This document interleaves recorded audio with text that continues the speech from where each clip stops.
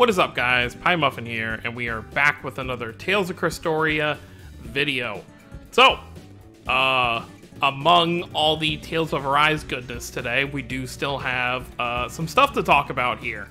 Obviously, they did a tease last night for the next 2 units I posted in the community tab. It was very obvious who the two characters were this time. It is Mao and Alvin. Very surprising to me, we're finally getting another Rebirth character. You know, obviously Vague got an SSR pretty early on in the game, and we haven't seen another Rebirth character since. Legendia, as well as a couple other titles, are still kind of in the mud when it comes to getting an SSR, so hopefully this is a sign that we'll see that soon. Would love to see Senel or Shirley get an SSR, or even Chloe get an SSR relatively soon, but I guess we'll have to wait and see for that. I really love Mao, probably one of my favorite Tales of Rebirth characters. I'd say between Mao and T-Tray are probably my two favorites. Unfortunately, I will not be able to summon for Mao because we are literally a month away from the anniversary. As you can see, I've been stockpiling Gleamstones. I only need another like 8,200 in order to guarantee myself the pity for the anniversary, which we all pretty much understand that the unlocked Blood Sin versions of Kanata, Vicious, and Mizella will be the anniversary units, and Kanata will definitely be the character on my radar the most. You know, if I pull all three of them within, like, you know, half of what I need to use, then great, you know, I pulled them. But it's better to be prepared just in case things don't go the way I want. So, I haven't summoned it all for Alicia. You can pretty much, I'll just show you real quick that I have no coins. I guess you could say I could have used some of the coins that I've summoned with, but I have not summoned. As you can see here, nothing to talk about. Oh, well, I guess if I open it, for one. Yep, I haven't done anything. I don't have any Turtles medals either. As you can see, if I scroll down here, no Turtles medals either. No summons have been done here. So, I love how Bride Alicia looks, and she's definitely a very good unit. I would say definitely I don't want to say definitely an upgrade for Sharia, because I think they serve two different purposes, because Sharia is more on the defensive side, I would say. You know, having that buff is definitely very, very nice. But I'll get Alicia down the road somewhere, I'm sure. You know, she'll be in the general pool, so I'm sure I'll pull her unfeatured someday. And then, of course, Mint is a good replacement for Estelle. I actually haven't really seen too many people talk about using her, and I haven't run into her too much in the arena, so I don't know how good she actually is. Maybe if someone's pulled Mint down below, let me know if you think she's a good replacement for Estelle. But enough about that. Let's go ahead and let's hop into all the news we have here. Okay, interesting. This is happening kind of late, bridal time attachments. So it looks like we're going to get these to kind of farm up. Kind of nice. You can put them on whatever characters you want to put them on. Very, very cool. Limited raid will be changing. Looks like we'll be getting the wind one next. So that's pretty good. Yeah, we'll go over the limited quest after as well. All right, SSR Alvin, always on target, and SSR Mao, Child of Wavering Flame. They are going to have the free June... I love how it's like free, because it's not actually free, but premium summon medals number 2. So to quickly explain, the medals are per banner. So if you summoned on Alicia's banner, you can't save those coins for this banner. It's a different medal. As you can see, it's got the number 2 on them. The banner will be dropping Tuesday morning. Now, this feels a little early, but they don't post stuff on weekends usually, so that's why they're posting it now. So they post it right now, because then the only other day they would be able to post it would be Monday, but that's literally right before the things would start. So it makes sense that they post it now. So usually I like to guess what they're going to be, but I already kind of got spoiled on what they'll be based on the event stuff. So Alvin is going to be... it looks like he's an attack heavy, not like super heavy, because it's still only 4,400 attack, but he's on the offensive side for Earth. He's still got pretty good defense as well. And then Mao, what are you? Also an offensive fire unit, fire arts unit, which makes sense. Very, very cool there. So they did go with Inferno Drive, as some people expected that they would. So let's go over what they do. Let's talk about them. So, Alvin His Memoria is obviously a gun Memoria. 15,000 HP, 1,700 attack, 600 defense, 27% attack to Earth allies. Pretty good there. Offense heavy Memoria right there. 33,600 HP for the actual unit.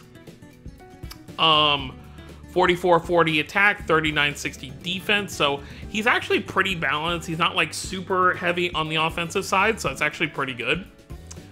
He's got some decent attack to kind of work with, while also kind of having some defense to him. His skill is Sound Advice. Funny. 10% attack to Earth allies, and then 13% attack to Earth allies at 20 hits. So you want to build that combo up with him. Let's see what his arts... Oh, I like... Okay, so they're finally doing this. So for the longest time, we've always kind of had to guess, like, okay, what's the overlimit gauge for a character going to be to fill it up?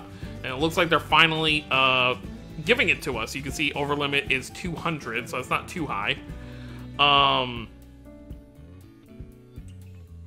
It would be nice if right here, if it told us how much each attack gives, though. Like for Punishing Shot and for Dragon Swarm, it'd be nice if it says how...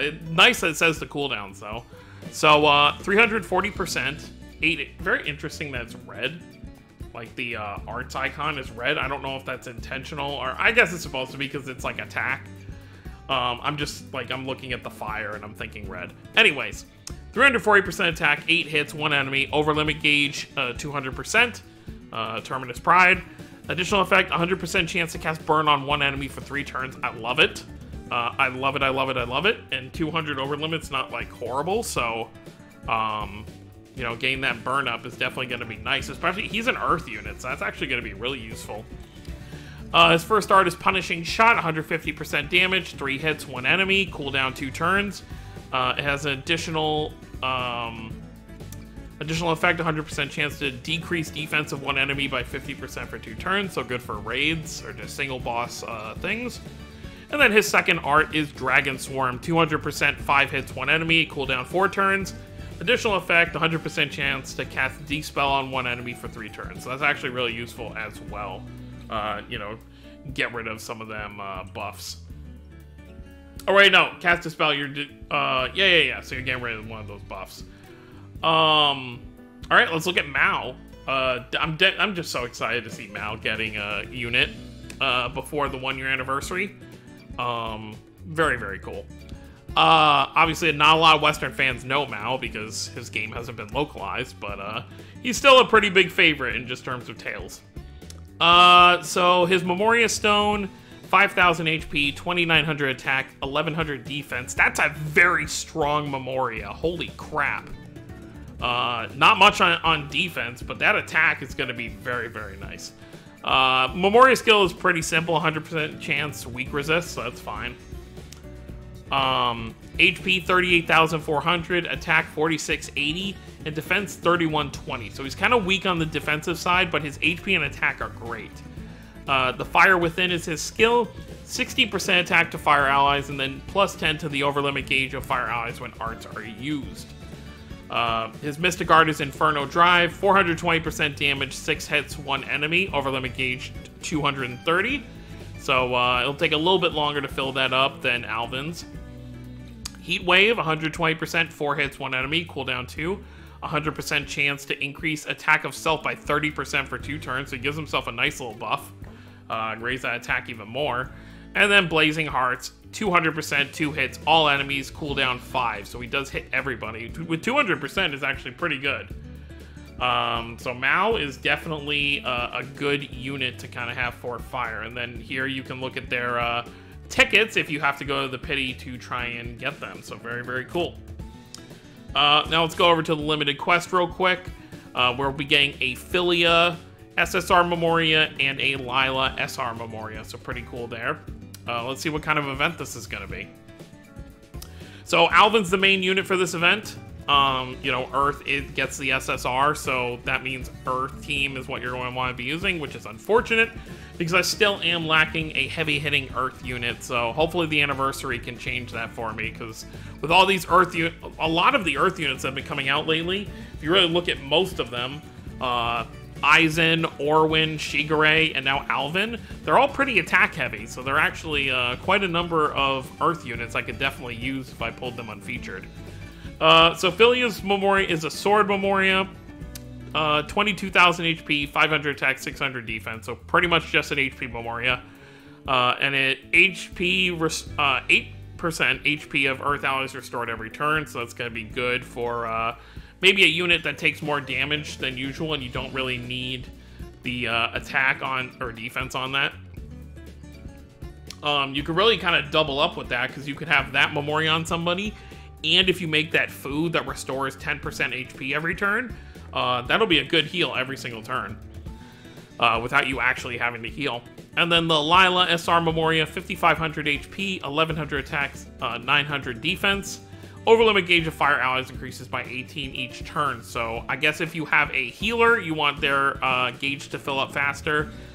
This would probably be a Memoria I'd throw on like my Sharia, for example, or you would want to throw on... I mean, you can throw it on non-healers, but I feel like healers benefit the most because then you can heal more often.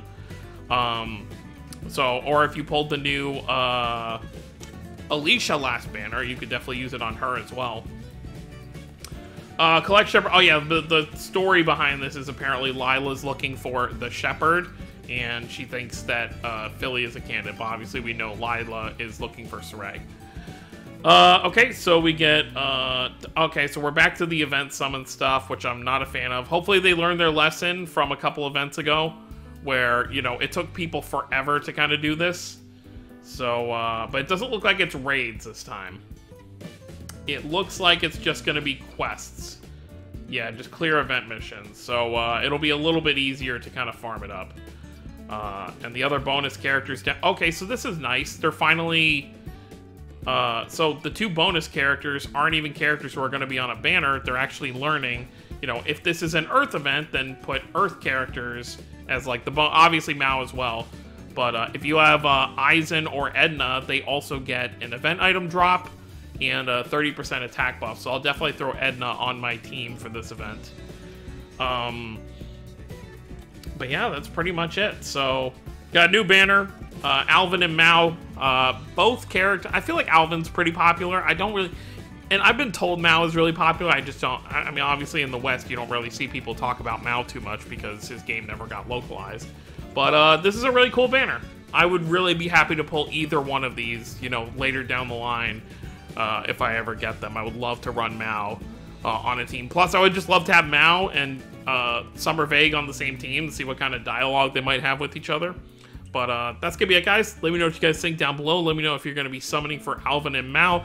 I assume most people, if you're free to play, are just going to be waiting for the anniversary, because after this banner, we have one more EX banner probably towards the end of the month, you know, maybe around like the 25th.